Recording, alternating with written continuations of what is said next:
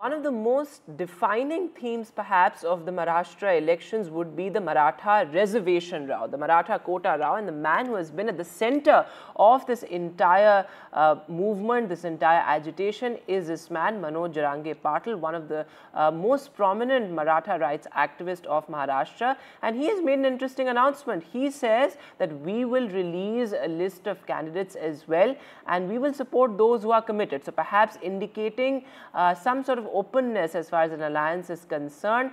These are pictures, of course, earlier visuals of Manoj Jarange Patil with Shinde as well. So, of course, the BJP trying to woo the Maratha votes, not just the BJP, but of course the Mahayuti there, which is why you see Eknath Shinde there with Manoj Jarange Patil. But he has made an interesting point that we will support those who are committed to the cause of the Maratha reservation.